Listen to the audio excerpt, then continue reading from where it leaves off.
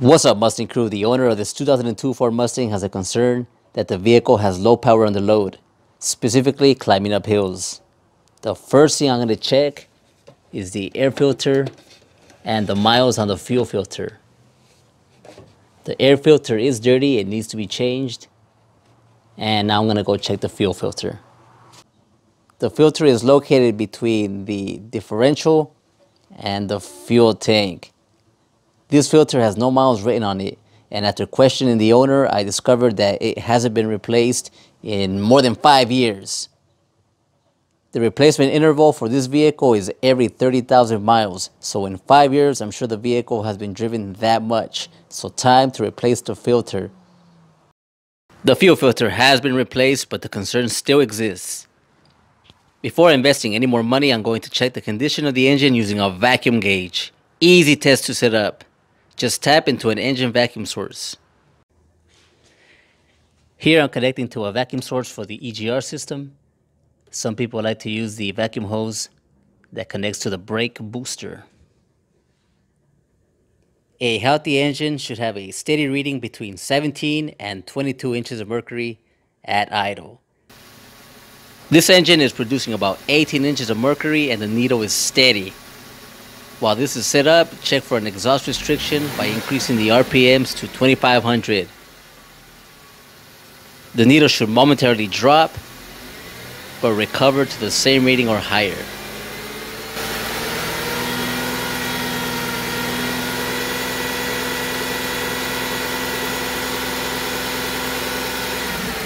No exhaust restrictions detected. Next, we check the fuel pressure. There is no idle specification, only a max pressure specification. I'm using a Maddox fuel gauge with its number 7 adapter. The straighter valve is right next to the fuel pressure sensor.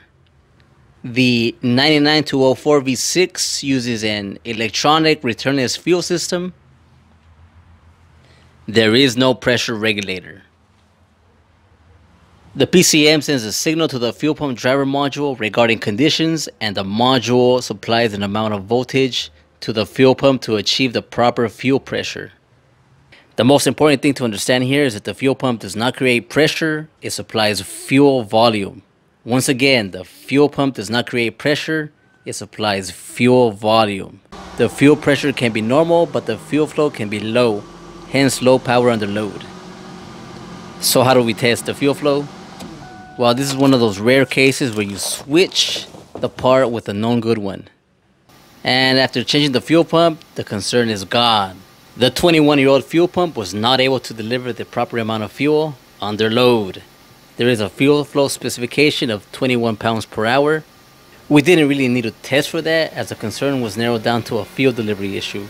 There's other variables to consider, but a fuel pump issue made the most sense, and at this point, we called it preventive maintenance.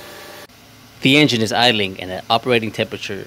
The fuel gauge reads about 28 psi and the scan tool reads about 65 psi. Don't be fooled by this. In this system, the fuel pressure sensor has a vacuum line connected to it. It also accounts for manifold vacuum.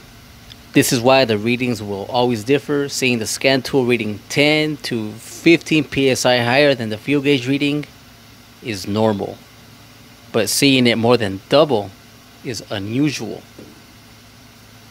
This can be further investigated in another video. We can also see that the engine is running rich with bank 1 at about -7%. This side could have a leaking injector, but that can be looked at in another video. One thing to note is I did not voltage drop test the fuel pump circuit. Unwanted resistance can lower the fuel pump's flow, and a new fuel pump would have had the same low power under load condition. If the problem still existed, I would have inspected the spark plugs, then the PCV system, and finally the EGR system. Recently, someone in my area was selling a near identical Mustang to this one. The clear coat is failing, but it was selling cheap due to a no start. The owner says one day it just stopped starting and the guy changed the battery without even testing it. Now, my diagnostic approach was of course to see if the battery is okay, at least 12.6 volts. But after that, I look at the scan tool pit for fuel pressure. My hunch is that it was at 0 psi. Unfortunately, somebody beat me to the punch at purchasing it, and at 102,000 miles for 900 bucks, this was a steal. There's more Mustang content on this channel. This video shows you the idle checks you should perform, and this video shows you how to replace the PCM. Subscribe and have a good day.